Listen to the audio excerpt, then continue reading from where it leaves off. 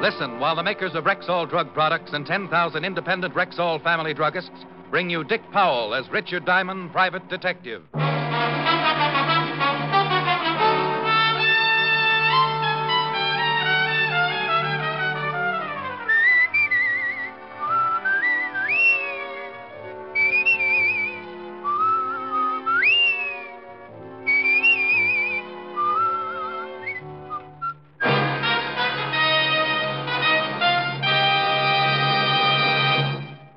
Good evening. This is your Rexall family druggist with a message that will save you money. Tomorrow morning at Rexall drugstores everywhere, Rexall's world-famous 1-cent sale begins. From then on through Monday, October 23rd, you can buy 2 regular guaranteed Rexall products for the price of 1 plus 1 cent.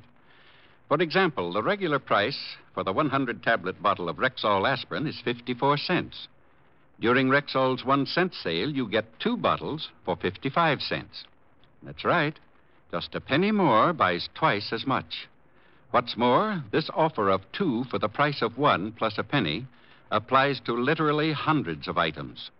From vitamins to mineral oil, from cold cream to iodine, from shaving needs to Christmas cards. And what's more important, these are Rexall products, and you can depend on any drug product that bears the name Rexall.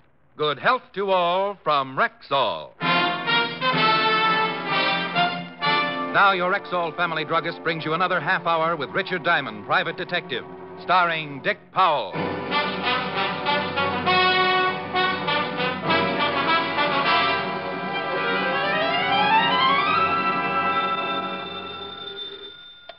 Diamond Detective Agency. We can solve any crime but television. Diamond, stop clowning and get right down here. Well, Sergeant Loveloom. What's the matter, Otis? Didn't the zoo pick up your option? Oh, now quit that. You gotta get right down here. Something terrible's happened. They haven't made you commissioner. Worse than that. Lieutenant Levinson's been kidnapped.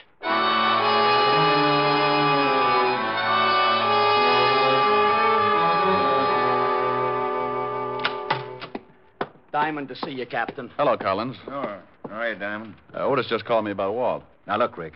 I know Walt's a personal friend of yours. He's a good friend of mine, too. But this is police business. A cop's been kidnapped. Diamond was a cop for 6 years. I don't need a case history, Sergeant. Oh, get off it, Charlie. I'm down here to help. Of course you are. But there's one thing I won't stand for, Rick.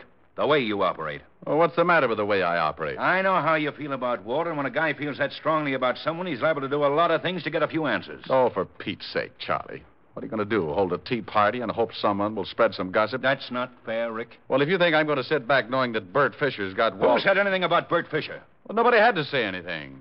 Pretty obvious, isn't it? Walt sent Bert's brother Art to the electric chair. Bert swore he'd get Walt for it. Fisher dies tonight, doesn't he? Yeah. Sure, I think it's Bert Fisher, too. And we're going to do everything about it we can. Bert's been in Detroit, hasn't he? Yeah. I've got a call into Detroit. Should be hearing any time. This phone call you got saying they had Walt. I didn't have time to trace it. The guy said Walt was being held, and when Art Fisher dies tonight in the chair, so does Walt. Charlie, I'm going to work on this thing whether you like it or not. Yeah, that figures. But I promise you, Rick, I won't save your skin if you get out of line. Any leads yet? No. You're rounding up the usual stoolies. Well, I know a couple of boys who might have a few angles. Who? Nobody who would give you any information. These guys aren't stoolies. They might tell me because I think they like me. You see, Charlie, sometimes it pays not to be a cop. I'll expect any information you get, Rick. Oh, sure. Well, I'll see you later. Rick? Yeah? Be a good boy, will you? Collins, if we don't find Walt by 11 o'clock, can you hold up Fisher's execution? No. Oh, that's swell. I'll keep in touch. Hey, Diamond, do you think you can do anything? And I can try. Do me a favor, Otis. Okay. Get me a complete background on Bert Fisher. Everything. All his friends, his record, as far back as you can go. Gee, Diamond, I'm scared for the lieutenant. You're not alone with that one, Otis. In the Bowery, living in a broken-down rooming house, was a man. 20 years ago, he'd come to the big city with his trumpet tucked under his arm. He'd started playing with little combinations along 52nd Street, and pretty soon the word got around. Everyone came to listen to him. They called him the Dean of Jazz, and the title stuck. Then one night he had an argument with one of the Fusari mob. And the next morning, they found him in an alley, half dead, his face beaten to a pulp. It was a long time before the dean could get around again, and it was a lot longer before he could play his trumpet. And by then, no one would have him. He couldn't make enough of the horn, so he tried crime. And that's where I met him. I did him a favor, and a short time later, he went straight. He'd still kept his underworld connections, but he wasn't a stoolie. I'd just done him a favor once.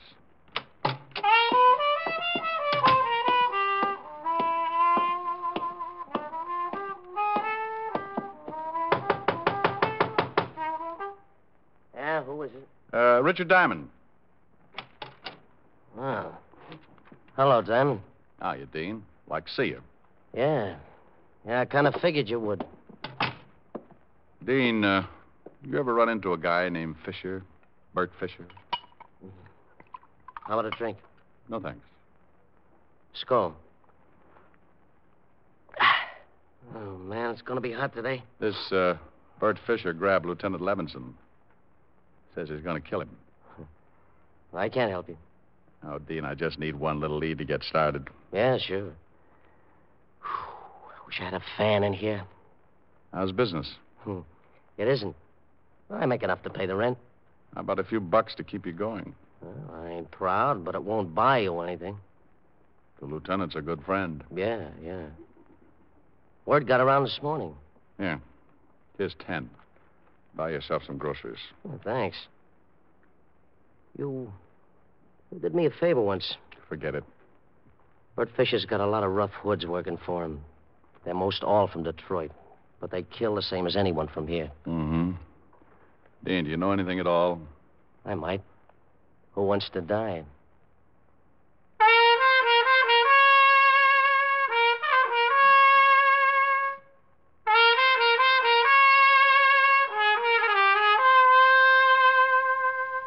Hey, still blow pretty good. Sure, me and Bix. Well, I'll see you around. Yeah, thanks for the 10. Oh, Dean, about 11 o'clock tonight, play a few bars of the funeral march. Oh, Diamond, Yeah? you remember this tune, don't you?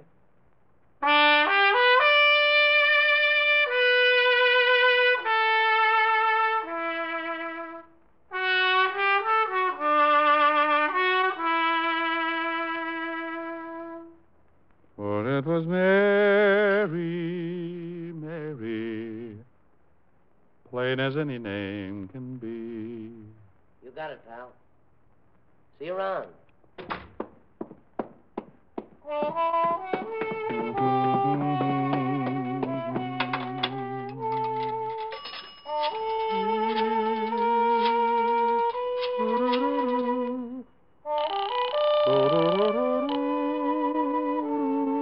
Precinct Sergeant Loveloon.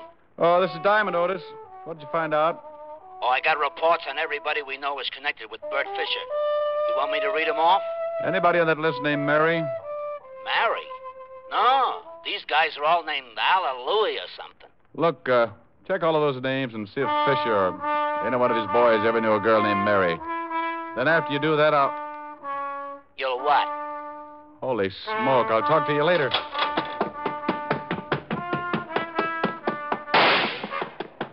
Dean! Dean!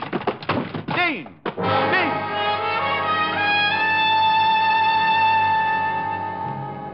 The Dean had blown his last note. He was sprawled face down on the dirty carpet, clutching the shiny trumpet.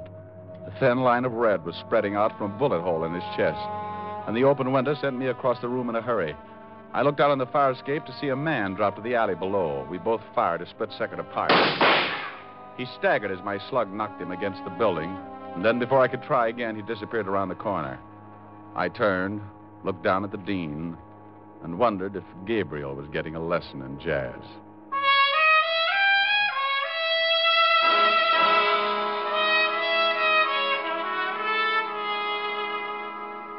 Diamond, I warned you before you left here Okay, Charlie. A nice guy's been killed, but all the crying in the world isn't going to help. Hey, I got something, Diamond. Let's see. Good grief. He's got the whole department working for him. Come on, Otis. What have you got?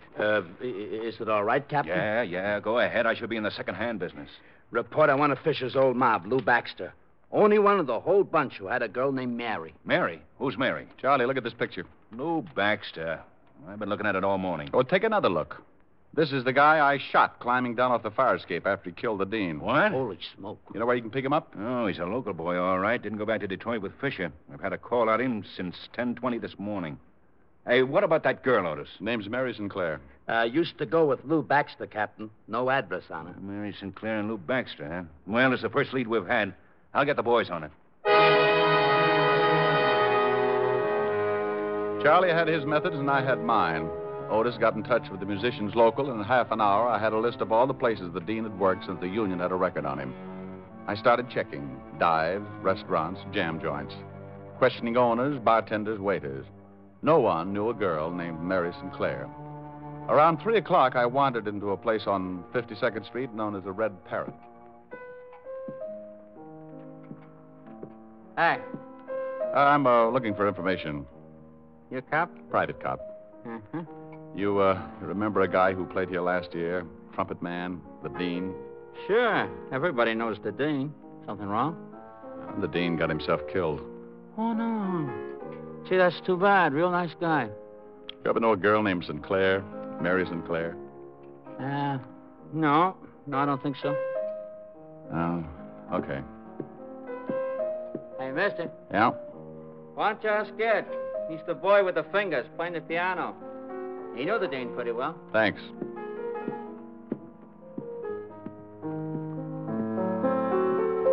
You, Ed? Yeah. What can I do for you, Pops? I understand you're a good friend of the dean's. Sure, we're compatible, but I ain't seen him in a while. You looking for him? No, for a friend of his, a Mary Sinclair. Cute chick. Where can I find her? Why do you want to find her, Pops? Well, the dean was murdered a few hours ago.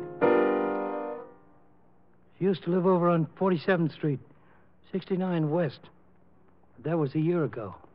You sure about the address? Couldn't forget it. We had a few balls up there. She was kind of a flip. We had a little combo in here, pretty crazy, too. She used to come in and listen. Real hep on jazz. Knew all the old-timers by name, like the dean. Remembered when he was tops, before he got hurt. You ever hear him in those days? Yeah. I played with him a lot. Used to watch him real close sometimes. After hours, the boys would just sit around and blow because I felt like it. The dean used to lean back and close his eyes and blow things like he was getting a word from the other side. It was great. Might have been the greatest. Well, we all gotta go on ahead sometime. I guess it ain't so bad, though. The harp's a real wild instrument.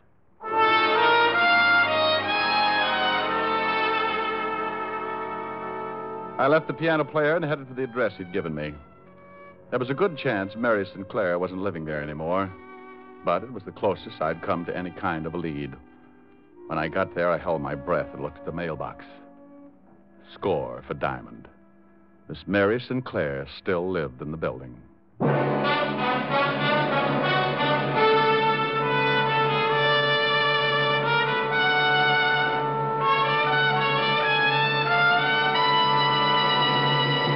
Before we continue with the adventures of Richard Diamond, here's your Rexall family druggist. And tonight I have money-saving news. For tomorrow morning at every Rexall drugstore in the country, Rexall's famous 1-cent sale begins. The sale where you get 2 fine-quality, guaranteed Rexall products for the price of 1 plus 1 cent. Exactly how does that work? Well, for example, the regular price for a pint bottle of Rexall's milk of magnesia is 39 cents. But during the 1-cent sale, you can buy 2 bottles for 40 cents. Why, that means a penny more buys twice as much. Exactly, ma'am. What's more, you'll find some 347 of these twin bargains in our stores. Everything from Rexall rubbing alcohol to stationery, from Rexall foot remedies to Rexall dental products.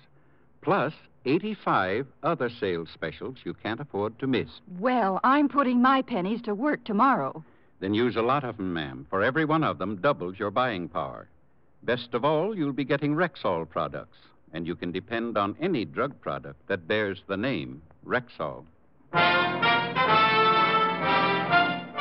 And now back to tonight's adventure with Richard Diamond, Private Detective, starring Dick Powell.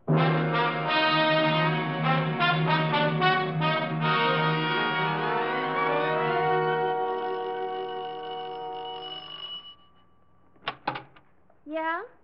Oh, hello. Mary Sinclair? Yeah. Whatever you're selling, I'll take a dozen. I'd like to talk with you. I'd like you to. Some other time. I'm busy right now. I'm afraid this can't wait. It'll have to, baby. Give me a call. Plaza 45466, Mr. Diamond. Okay, doll. Call me tomorrow, huh? You got your foot in the door, honey. Old habit. Can't seem to break it. Well, I'll break it for you, honey. Your whole leg. You'll be sorry, doll. All right, baby. Make it quick, huh? What do you want? Let's talk inside. I told you. Yeah, I know. It's cooler in here. The coolest. But it won't be for long. Where's Lou Baxter? Who? You know, the boy you used to run around with.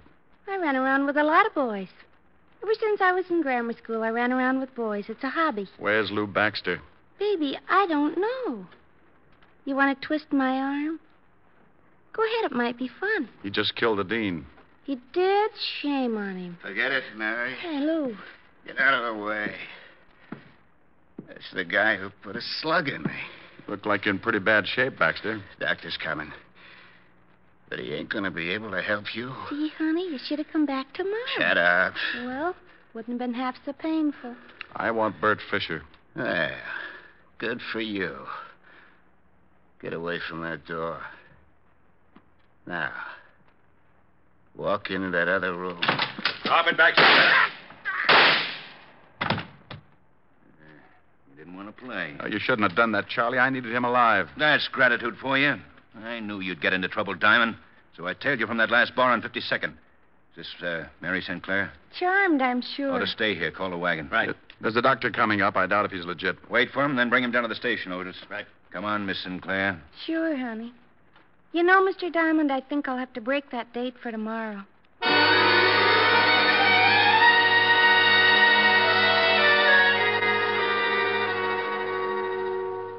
Here are Baxter's things, Captain. Watch, wallet, nothing much. Yeah, let's check the wallet. Book of matches. Danny's Diner, Route 51. Check on that, Otis. Right. Nothing much in the wallet. Social Security, driver's license, some money. Quite a lot of money. Want to take a look? Yeah. No addresses, huh? Here's a ticket to a shoe repair shop. Well, nothing much here that would give us a lead. Yeah? Danny's Diner is about 160 miles out on Route 51. And guess who runs it? Oh, Chino Amalo. that does it. Call the authorities in that area. Right. Gino Amalo. 8 years for armed robbery. Used to work for Bert Fisher. Yeah, maybe this is it. What time is it? Going on 7. This better be it. We only have 4 hours, and you got to drive 160 miles.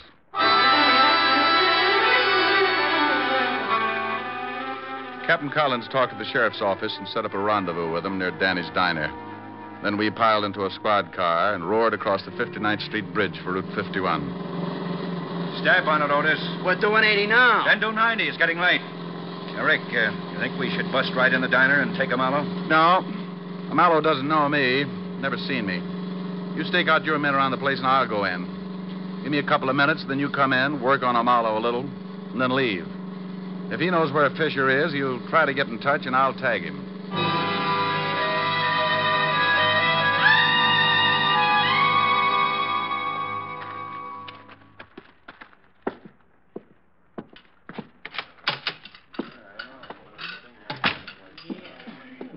Something for you? A cup of coffee and a piece of pie. You got raspberry, chocolate, lemon, peach, custard? Raspberry. Yeah.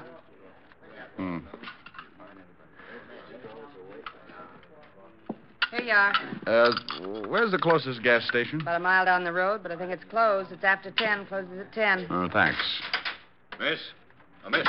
Yeah, Where's Tino Amalo? in the back. You want him? Call him. Sure. Hey, Mr. Amalo, someone wants to see you. Okay, be right there. Yeah, something I can do. Oh, what are you doing way out here, Captain? This your book of matches? Yeah, that's the name of my place. These matches on Lou Baxter. Baxter's dead. Oh, that's too bad. You're not going to tie Baxter up with me, are you? Lots of people come in here and take my matches. If Baxter came in here, you saw him. You're an old friend. Well, sure, I know Lou, but I ain't seen him in years. We got word your old boss is in town, Bert Fisher. Oh, is that right? Know where we might find him? No, I haven't seen Bert in years either. Look, Captain, I've been going straight. Sure. You're a little out of your territory, ain't you? This is unofficial. If you were in my jurisdiction, I'd haul you in. Look, I tell you, I'm going straight. I don't know nothing about Lou Baxter or Bert Fisher. Okay, Amaro. You may hear from me again. Nice seeing you again, Captain. No, miss. More coffee? Yeah. Where's the phone? Right over there on the wall. Is there another one? In the kitchen, but you can't use that. Hey, you can't go back there. Honey, it's the police. You stay where you are. Oh, okay. Yeah. This is Tino. Let me talk to Fisher. Hey, what are you doing? Don't move, Amalo. What is this? Cover up that mouthpiece. Cover it up. Okay. Now, when you get Fisher on the line, say what I tell you. Hold that receiver out so I can listen. Look, friend. You look. Say one thing wrong, and I'll use this gun. You a cop? None of your business. Well, look, I... Yeah, what do you want, Amalo? There he is. Tell him you just heard Baxter was killed. Hello. Tell him. Hello. Look, I just got news that the Baxter was killed. Yeah? Okay, anything else? Say no, that's all. No, that's all. So what's the matter with you? Oh, nothing. Okay. You got any more news? Keep in touch. Hang up. Now, where's Fisher hiding out? Get up. Where's Fisher hiding out? You dirty flat-foot. You nearly bust my jaw. Only nearly? Where is he, Amalo? Well, look, you kill me if I tell you. That's getting late. Are you going to tell me? Okay. He's in a cabin about a mile up the road. Come on. You're going to show us.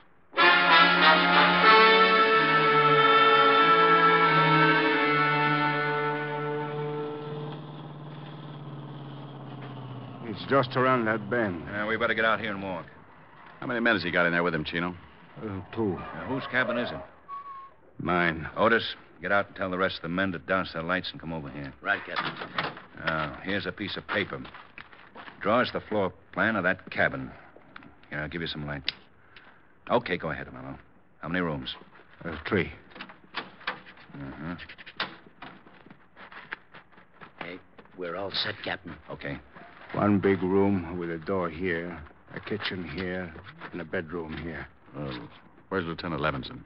I only been up there once since they got in. He was in the bedroom. Now, how about closets, back door? One closet in the main room here, one in the bedroom here. Let's see, a broom closet in the kitchen and the back door here. Has it got an attic? No. Where's Fisher's car? Parked around the back in the shed. Okay, I'll have the men stake out the place. You're going to take me up there, Amalo. Me? He's going to take us up there. You're a civilian, Rick. If there's any shooting to be done... If there's going to be any shooting, I'm going to be in on it. Wait a minute. Who said I was going to take you guys up there anyway? I did. I told you everything I know. I ain't going to get my head shot off. You're going to walk us up there, Marlowe, and you're going to knock on the door. No. And you're going to get them to open up. Look, they're loaded with artillery, shotguns. When the door opens, you duck. Look, it's suicide. You heard what the captain said, Marlowe. I'm a civilian. Without a badge, I'm allowed to get pretty nasty with you. Look, you can't make me do something I don't want to. I know my rights, Captain. You know something, Rick? I think I'm catching a cold. I can't hear a thing. Hey, now, wait a minute. I'll go check the men. I trust you'll not take advantage of the prisoner, Rick. I couldn't hear if he yelled or something. Wait. Okay. Fine cop. All right, let's go. All right, men. Yes, sir. Listen now. I'm going up with Diamond. 3 of you take that side of the house. 3 take the other. Yes, sir. You and you go around in the back to the shed where the car is. Yeah. Otis? Yeah? You and this man cover the front, but stay out of sight. If it comes, it'll come in a hurry, so close in fast. And look, boys, the lieutenant's in the back room, so try and be as careful as you can. All set? Yep. Let's go, Amalo.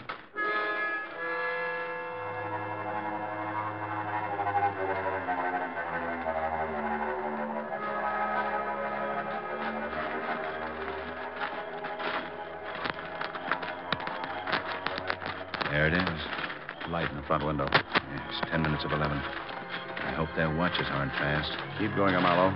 Okay, Otis. You two drop here. Right, Captain. Good luck. What are you stopping for, Amalo? I just remember they told me to yell if I came up. If you try to pull anything... No. Honest. They told me to yell. Okay.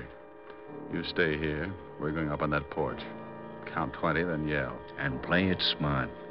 I won't fool with you, Mallow. Okay, Captain, but I'm scared stiff. You're not alone. Come on, Charlie. So this guy's right up there on the leg, see? You don't know what he's worth. I told the guy. Get on that side of the door.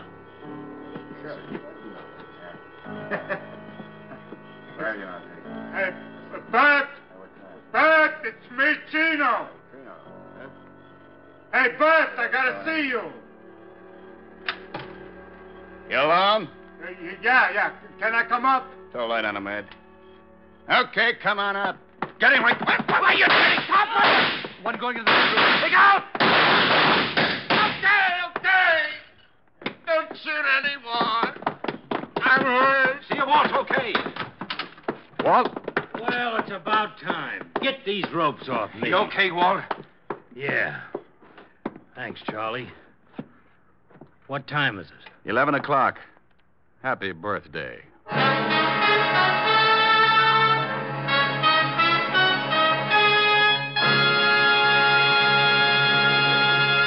Again, here's your Rexall family druggist.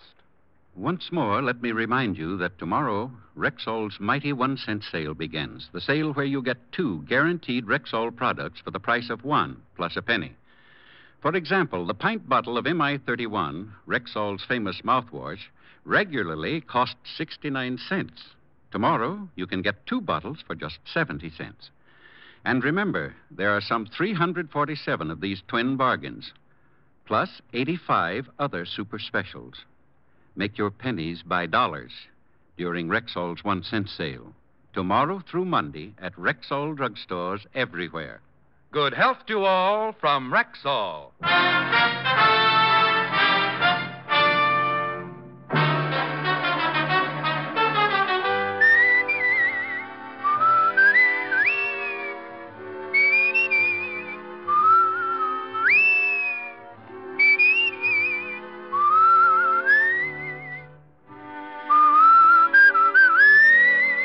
Richard Diamond, Private Detective, stars Dick Powell in the title role and was written by Blake Edwards, with music composed and conducted by Frank Worth. Dick Powell can soon be seen in the Metro-Goldwyn-Mayer production, Bright Cross, in which he co-stars with June Allison and Ricardo Montalban. Featured in tonight's cast were Wilms Herbert, Bill Johnstone, Sidney Miller, John Stevenson, Arthur Q. Bryan, Virginia Gregg, and Jay Novello. Richard Diamond, Private Detective, is produced and directed in Hollywood by Jaime Del Valle.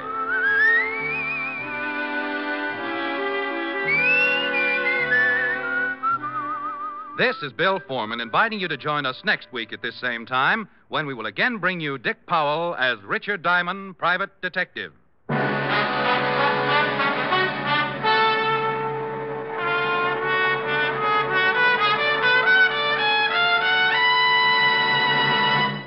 Remember, tomorrow starts the 4 biggest bargain days in the year. Rexall's nationwide 1-cent sale.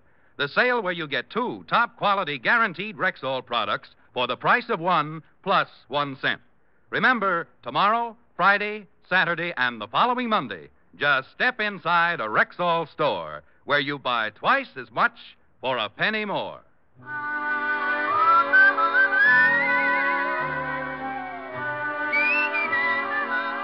Your chime master, Robert Young, is expecting you tomorrow on NBC.